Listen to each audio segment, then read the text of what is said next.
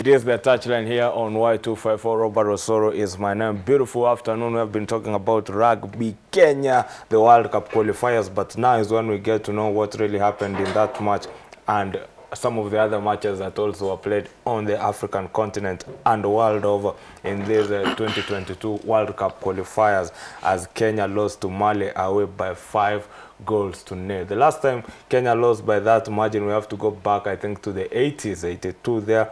And I think early 2009, I think we lost to Egypt also by 5 goals to nil. Joining us here on set to talk about everything Fanzone is Tyrus Wayaki, was here with me for the sports pages, and also Eric Aganya also coming here for football. Eric, how was your week, man? Week has been good, apart from the humiliation that we got as a national team. Yes. It really spoiled the mood of the week completely. Tyra has described it as a soap opera. How can you describe that match? It was just a humiliation, a serious humiliation. Yeah. To our national team, bearing in mind that in the first 30-40 minutes you've conceded 4 goals. Yes. You have no room of coming back to that game. Yeah. Tactically, we were outplayed. Yes. The fielding of the players, a problem. And that goes back to the federation, because you look at, you brought in a coach 3 weeks to the qualifier, and here we have a double header. They're coming back on Sunday, the same team to play as here. Yeah. And you see those 2 games were very crucial, and when you have those changes 3 weeks to those games, you're likely to suffer. And we suffered. As a national team, we suffered. I had a conversation here. I think you were listening to it when we were talking about rugby. Yes. And the same thing I've actually realized also happens to be in football. Because we've been talking to many experts, and they usually say our players take time to develop. Yes. Before they get to the basics, and development is key for us. When you look at that match, those players are... Okay, I might be wrong, and I can stand to be corrected. I can take it. Those players are a bit inexperienced to play in the African continent, going against a team like Mali. We lacked experience, I have to agree with you. Yeah. Because if you look at the players that were brought in, quite a number of them, that is a very big stage for them. Yes. So you need to have a mix or a blend of youth and experience. And that is why we question some decisions. For example, the likes of Victor Wanyama retiring from the national team. He may not do much on the field, yeah, but the 30 minutes that he'll be on the field, he'll be able to motivate these players. He's been there at that stage. He's played at a bigger stage at Tottenham, at Southampton. So he will be able to manage some of these situations. Yeah. Our players have not. Most of them are playing locally. Yeah. And to make matters worse, even those who are feeling like the likes of Joash Onyango. Joash Onyango naturally is a centre-back. So when you play him at right-back, you've confused him more. And then you're playing against a Mali team that has had their coach for the last 2-3 years. A Mali team that they under 21, the under 21, they reached, I think, the final. And a Mali team that has been developing throughout. Yeah. A Mali team that has experience, and they are composed at that particular time. So we need to go back to the drawing board. Yeah. We need to go back to the drawing board, take time, 1 year, build a team that can compete internationally. Tyrus, world over, look at Cristiano Ronaldo, 36. Edison Cavani, still playing. You remember the Italian goalkeeper, Gigi Buffon. Zlatan Ibrahimovic. Back here at home, you look at the Egyptian captain, El Hadri. Yes. Remember the goal? I think he played up to his 40s. We lacked players like Jesse Were, Victor Mugubi Wanyama, yes, Teddy Akumu, yes, in that team. That has to be our main undoing. I think this problem is deeper than what the eyes saw on the field. Yeah. It goes back up to the federation. Nick Mwendwa has not been running Kenyan football as it ought to have been run, especially in this his 2nd term. And we discussed this on the opening segment. Yeah. The spat, to put it mildly, the spat between Nick and Gor Mahia and AFC Leopards can also be attributed to the shutting out of AFC Leopards and Gor Mahia players who might have had a bit more experience than the lads we fielded from being fielded last Thursday night. Now that is petty. That is putting egos and sideshows above the national interests. That is taking things a bit too far. Yeah. Eric has also mentioned the issue of having in a coach randomly in the middle of World Cup qualifiers and a few days before a very important game against a Mali side that, even though they were slow off the blocks in this particular qualifiers, they beat Rwanda by a paltry 1-0 and then drew with Uganda. They were looking for that confidence, and then they would pick. Harambee Stars gave them that confidence on a silver platter. Yeah. Now, really, you can't squarely blame the young guys who are fielded. Yes. This thing runs deeper to the way we've managed football under Nick Mwendwa in his second term, and a coach who was depending on other people to tell him, field this one, because he doesn't quite know the players, and a technical bench whose loyalty to this particular team now also looks in doubt and jeopardy.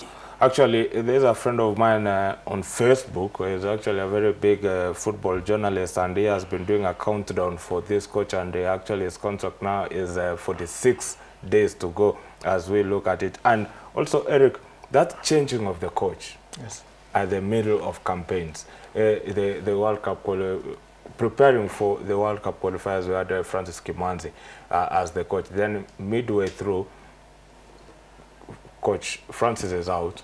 We bring back Jacob Gostumle. Gostumle, I think, managed nine matches. I think he won 3, drew 4 there, and lost, I think, 1 match. Midway through is off the field of play. We've brought in Coach Firat, the Turkish, now coming in. First match loses 5-0. Now, those are the decisions he's talking about that are away from the field of play that are impacting the performance of these players. I think there's I have to agree with him that there's some arrogance that is with the federation president in his second term, because he's doing things the same way, expecting different results, because you saw what he did during Kimanzi's time. Kimanzi was trying to build a team. You bring in Gostumle midway through a campaign. It didn't bring the results. Now you repeat the same mistake. Then you're not learning from that. And this one was even worse, because you remember when Kimanzi left, he left together with his technical bench, the whole of it. When Ghost left, he left with his assistant. Muluya remained. The other assistant remained. So you brought in a new coach, new tactics, but Muluya is there and a few others of the old block. So there's a confusion of a clash of tactics here. And then the coach is not... If he had brought in a Kenyan coach, maybe who has been trained, coaching in the Premier League, understands Kenyan football, understands African football, understands the players who are playing. But this is a guy who has come from Europe.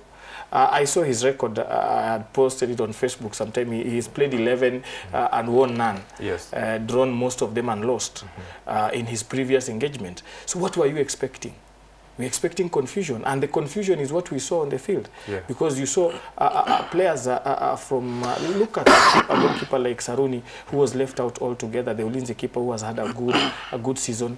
Look at Major, who has been a centre forward, was played on the right wing. You see such kind of things. It demotivates the players. Here, we cannot blame the players for these results. The back and the blame should lie on the coach and the federation. And Nick should take responsibility and apologize to Kenyans, because as Kenyans, we are the football lovers. We are the ones who are suffering. And I don't know what to expect on Sunday, because this is a game that is going to be played without even fans. And that issue, there's no home advantage. That issue that he's also pointed out, that we pointed out earlier, of playing players in positions that are not naturally theirs. That's finishing the team completely. And you finish the confidence of the team, because you look at somebody like Josh Onyengo, he was played off position. After we consider the 4th goal, he was withdrawn altogether. What is going through that player's mind? you've killed the morale completely. How do you expect him to perform in the next game? Yeah, big one for Kenya there, considering that now Mali is leading that group by 7 points, Uganda 5 points. Coach Michu for Uganda has actually come back to Uganda. His second time now managing Uganda. And they missed out on the AFCON. The last edition of the AFCON, actually, they played very well, making it on to the last 4 of that tournament. And it's a team that is on the rise with experienced players. They might get that spot for the World Cup for the first time. They have a chance. Yeah. The window is quite open for them. And one thing that could bolster their hopes is the fact that this Mali side, yes, they've been building up. Yes, they have a fantastic coach who seems to have his head above the water. But they are not really exceptional. They are not, wow, like the same can be said of Nigeria. The same can be said of 1 or 2 other teams. Yes. So Uganda have a chance. Yeah. And actually what made Mali look so exceptional is the fact that Harambee Stars did not quite turn up for that game. Yes. In the first few opening minutes when Harambee Stars looked confident, Mali looked very average. In fact, Michael Olunga almost scored a 2nd-minute goal. He was just off target. Now, with Uganda looking like they are, they have a chance against Mali, they have a chance against Rwanda, and they're playing Harambee Stars at home in Kampala. They'll have a beautiful chance, especially against us. Big one there for Uganda, as they might get a chance to represent East Africa when it comes to the World Cup. But the problems of Kenyan football can take the whole day to be talked about, and we'll expect to talk about it some other time. But let's go ahead to talk about everything that is happening on the Fanzone today. We've got the UEFA Nations League final coming your way, I think, tomorrow, the 2nd edition, and it will be in the San Siro, where France will be playing against Spain. Big match that will be coming there. Big match, because if you look at these 2 teams, France versus Spain, what they've overcome to reach the final is a milestone. France beat Belgium, Spain beat Italy. Yes. Italy are the European champions. And I looked at the Spanish team. They're building something special. There's a 17-year-old boy in the midfield who really ran the show. And that tells you about structures in football. Remember, Spain had a structure and had a golden generation that elapsed, the likes of Xavi, the likes of Iniesta. Now they're bringing in another one. How I wish we adopt such kind of things. Look at France. France, they were able to beat Belgium. Belgium were leading 2-0. France came from down and they beat them 3-2. Without even the likes of N'Golo Kante playing. And we've had N'Golo Kante really pulling the strings. So on tomorrow, we are looking at a very exciting game between these 2 giants, and maybe I'll put my money on France based on experience. They have a more experienced coach, more experienced squad, and more desire and hunger to win now that they didn't perform well at the Euros, because it was expected they'll do very well at the Euros. They have a good squad, and I'm happy. If you look at the French squad, the Benzema coming in and really fitting in and doing wonders for the national team. And that is why we talk about experience. You see now experience coming in. One team that actually failed to turn up now, let's say it can be Belgium, because now this is the generation that when you look at Belgium, you say this is a team that can go ahead and win a trophy. But when it matters the most, they do not turn up. Belgium's story is one of mixed emotions. Very inspirational, but then falls short of getting to the finish line in pole position. They gave us a beautiful World Cup in 2014, if you remember. And then at the just concluded Euros last summer, they did exceedingly well and almost beat Italy, but again fell short of finishing at the pole position when it mattered most. Now that's a story of mixed fortunes. That golden generation can only do so much. Time now is against them. The Lukakus, that beautiful generation, that era, I think it's pretty much over for them. But they just have one last throw of the dice which is next year's World Cup, if they qualify, they might just they might just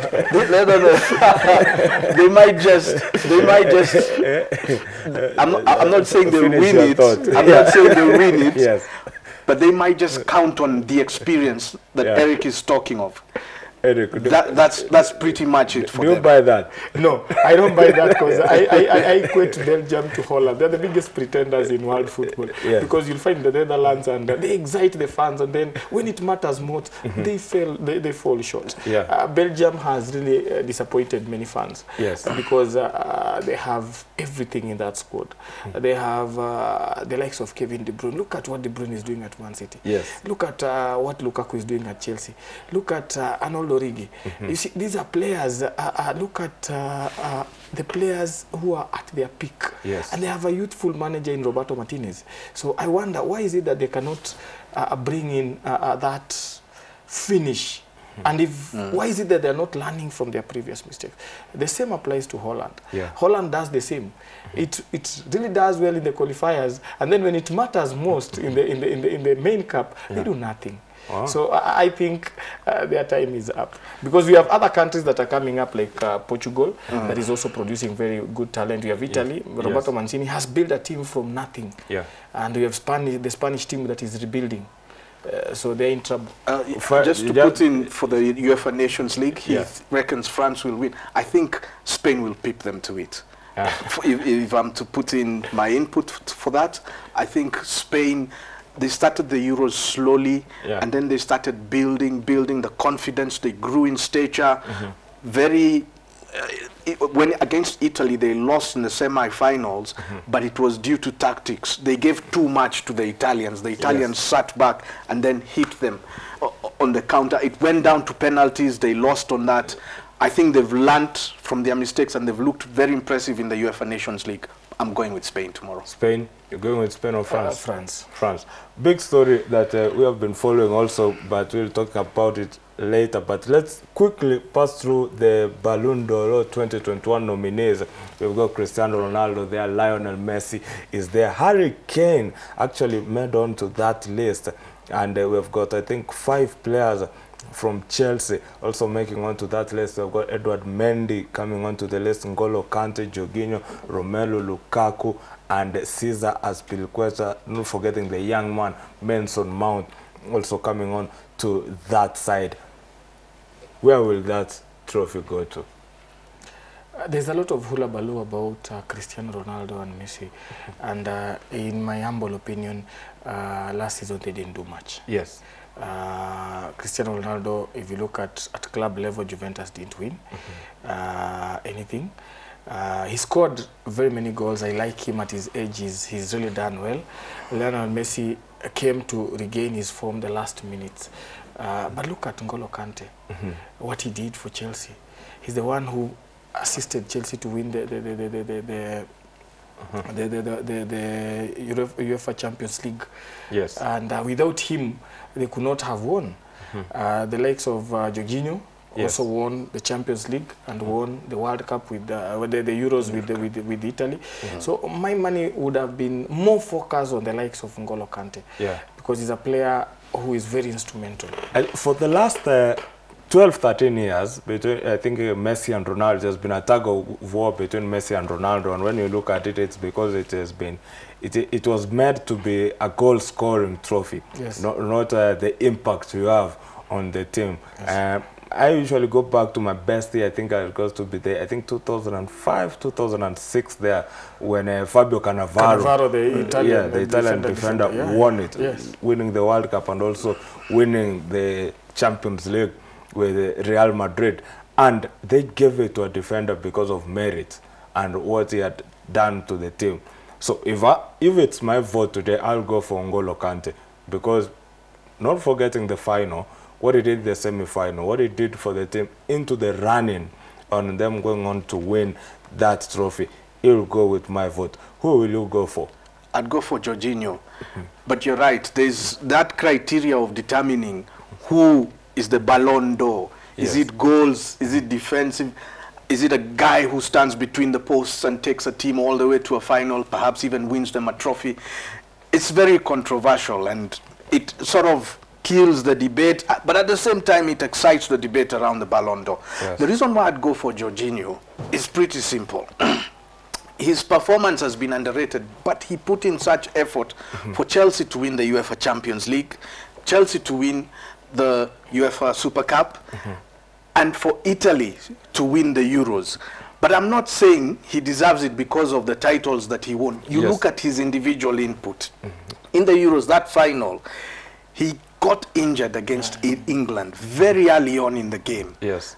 Ordinarily, most players would just do this and they're out. They substituted and someone. He really did get injured. But he played on. Yeah. He was asked, should we substitute? He did this. He went for glory. He chased for it. It even got to a point whereby he wasn't able to successfully score his penalty in the shootout. But remember, when he was fully fit against Spain, he scored his penalty kick exceptionally well. Yeah. So for me, what more does a player need to do to inspire the beauty that football is? Yeah. It's got to be Jorginho for me. And I'll give it to him all day long. Big one there, Jorginho, N'Golo Kante. Yeah.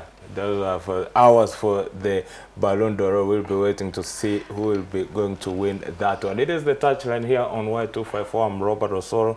I'm joined by Tyrus Wayaki and Eric Aganya as we discuss everything that is happening in the world of football. Big story also that comes out is we've got a new owner in town, and that is going to be Newcastle, having made a deal there, and now they're one of the richest backed clubs at the moment, with the Saudi Arabian people coming on to buy the club at 300 million. For us, we don't care about how much money these guys are bringing in on to, and everything. We care about what's next for Newcastle now. They are what next. You know, the Arsenal fans will not like this. A friend of mine was telling me now Arsenal has gone a step down, because Newcastle will definitely come up because they've been bought. What we are seeing is something really exciting taking place. You see these clubs, they're being bought by the Arabs, and they're pumping in a lot of money. Yes. What will make them make an impact they'll be first casualties. The first casualty will be the coach. Steve Bruce will go. Yes. Because with that kind of money, they need a coach who can attract the big players. Yes. A coach who can manage the big egos. You look at people, clubs like PSG has very big egos. We have Neymar, we have the likes of Messi, Mbappe in one dressing room. You look at Man City, so they need an established coach. Yes. And such kind of a coach who can manage that transition. There are not many. We have the likes of Jose Mourinho did it with Chelsea in 2004. Yes. He managed that. Maybe Conte, because he's the big name coach who is not attached to any club. Yes. Maybe the one who may come in and be able to attract the big players and calm the egos. Because here players will come in, they'll be paid very huge salaries. Pride comes in, so you need a coach who will tell them, look here, look at my medals. I've won this and this and this, so your salary will not tell me anything. Actually, I was looking at look at the sites that the bookmaker sites and the coaches that are leading on for that, and you have actually mentioned Jose Mourinho, who is on that list. Antonio Conte is also on that list, and those are the most likely coaches that Newcastle will go for. But let's also look at the players. Kind of players Newcastle can attract, because they were talking about being injected, I think, upwards of 200 million, and they can allow to buy any player they want on the planet. They are facing relegation, even though it is 7 matches that we have played so far in the league. What kind of players can Newcastle attract, even in the January transfer window? Well, first and foremost, when such a takeover happens, it's important that the new ownership, one, understands football. Yes. And number two, loves football. Then they know that here we need a manager who will give room to do as he pleases, will give him the budget to buy as he pleases, but demand results of him. So what sort of manager are we looking for? We're looking for either Antonio Conte, as he has put it. We're looking for either Jose Mourinho, who's committed at Roma rather recently, so might not be that readily available a prospect. Yes. And we're looking at Zinedine Zidane. Now, that is someone who can walk into any dressing room, and he doesn't have to say a word. There'll be silence, and everyone will look up to him. He's proven it on the pitch, up to World Cup level, not to mention the Euros. He's also proven it as a manager. He's won a hat-trick of UEFA Champions Leagues, back-to-back. Who does that, other than Zizou? So once that formula is followed, then now we can talk of the players. Which player can't you buy with that kind of money? There's a Ballon d'Or list of 30 players we saw from yesterday, shortlisted. You can just pick up a piece of paper and decide, we want this one, this one, this one, this one. That January window opens like this, and you see them flocking one after the other. They have the kind of money I have never ever seen in football. We're talking huge, huge sums of money. But that money has to be used well, because we saw AC Milan being bought after big sums of money came into place, and they just dipped in performance. Why? Because the new ownership did not seem to quite understand football. It's taken them long for their money to impact positively. Now is when we're seeing AC Milan come back up. The same happened at Inter Milan. Now is when we're seeing Inter Milan come back up, and last season they won the Italian Serie A. So once those dynamics are addressed well, an ownership that loves and understands football, a manager who can do the business, and then the players follow. We're talking of Newcastle United in next season in the same length and breadth that we will be talking of Liverpool, Chelsea, Manchester United, and Manchester City. All in all, it takes time for a club to come into that level. I think you saw the journey Man City took to get onto that level. But let's look at that there. It's on our screen there, where they have said that we don't demand a team that wins, we demand a club that tries. Do you think Newcastle and the takeover now represents that? It represents that because one thing about Newcastle, even before the takeover, they have the most loyal fans. Yes. In English football.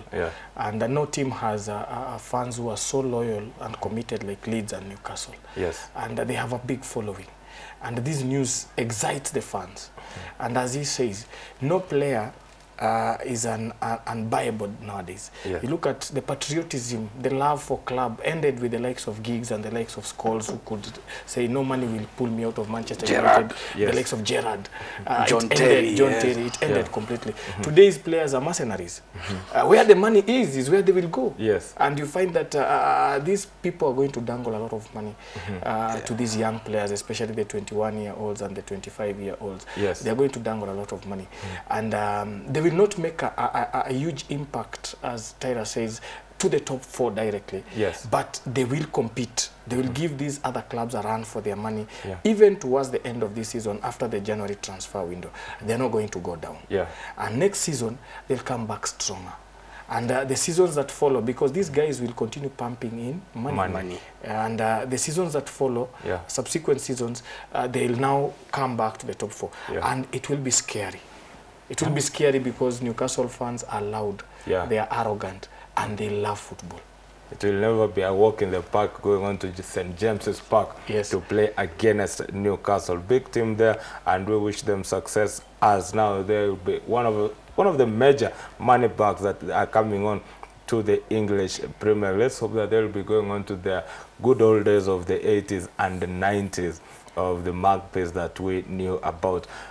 Big one that is coming there, but we cannot finish off without talking about Manchester United. Ole Gunnar Solskjaer is a coach also in trouble.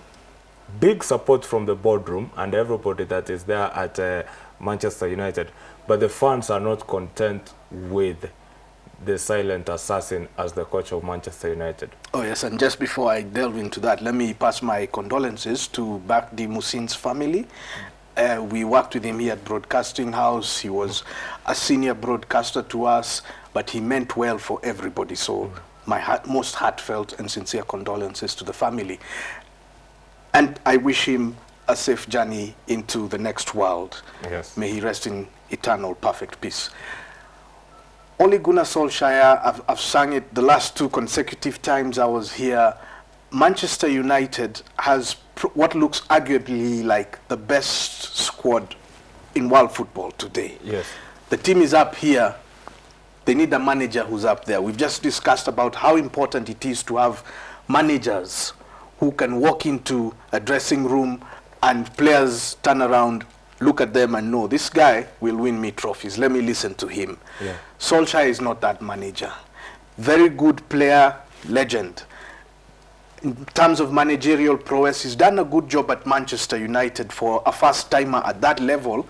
Yes. And he's done his best. When you look at where he found the team when Mourinho left and where he's brought them, surely he's done pretty well. He finished second last season in a league that has Jurgen Klopp and so on and so forth. So he's done pretty well, but he's reached his wit's end. That's the end of the road for him. It's time for a bigger manager, whether it's Zidane, whether it's Antonio Conte, who can handle this team, because potentially this team can win you even the Football World Cup. But they need the kind of manager who would do that for them. Don't sack him. Retain him at United in some role and let him continue learning the ropes from there. He's got potential to manage properly. Eric, be the last word for us he lacks in that one conversation. Thing, ruthlessness. Yeah. Because as a manager, look at Pep. He's very ruthless. Yeah. Look at Tuchel. Bring in a player doesn't perform, 20 minutes, remove him. Ole Gunnar cannot do that. Ole Gunnar cannot even sell the dead woods he has. He's the Mr. Nice guy. Yeah. He's done well. Even tactically. But we need now a coach who can now bring in trophies. Ole Gunnar will not do that. Yeah. His time has run out. It is inevitable. For Manchester to go to the next level, they have to bring in somebody else. Yes, true. Yeah. Who is in your scorecard? Who do you think can come in and make? Because I think last season Manchester was in 4 semi-finals. Yes. In making, I think, to 1 final, which they lost actually. Which manager do you think can come to Manchester United and take them to the next level now? Right now, whoever is available, Antonio Conte. Yeah. Antonio Conte, give him that squad, he's going to do miracles. What about Zidane? Even Zidane can do well with that squad. Yeah. Because Zidane is a tactician. Ole Gunnar is not a tactician. Yeah. Ole Gunnar is a talent builder. He's built it. Look at Greenwood. Greenwood is doing very well under Ole Gunnar. Yes. But now, game management, that 90 minutes. Look at the Europa final. He had a far much better squad than Unai Emery. Yeah. He was beaten by Unai Emery. And the other day, we had to rely on a last-minute Cristiano Ronaldo goal to beat Unai Emery. Yeah. But if you look at the squad on paper, it's one of the best squads. The game management, the 90 minutes, is a problem for Ole Gunnar Solskjaer. We have the likes of Tuchel, who gets a red card in the first half against Liverpool and leaves that field with a point. And we have Ole Gunnar, who gets a red card against Young Boys, leading 1-0, and he loses that game 2-1. Are you seeing that? Yes. His timing of substitutions is still a problem. Yeah. Yeah. So we need a coach who can time his substitutes nicely, the likes of Zidane or Antonio Conte. Antonio Conte, the reason why I am going for Antonio Conte, he's been in England, he doesn't need to adapt. Yes. He knows the Premier League, how it is, because he did it with Chelsea. Yeah. So it will be very easy for him to pick it up from there and do it with Manchester United. Eric Aganya there for us here on the touchline. That's where we finish off our conversation here. Asante sana, Tyrus and Eric, for coming here on the touchline. I'm Robert Osoro. Thanks to my director, Fadili, and Brian for making this broadcast a success. From Robert Osoro and the rest of the crew on the touchline, we say good afternoon. Enjoy the rest of your broadcast here on Y254.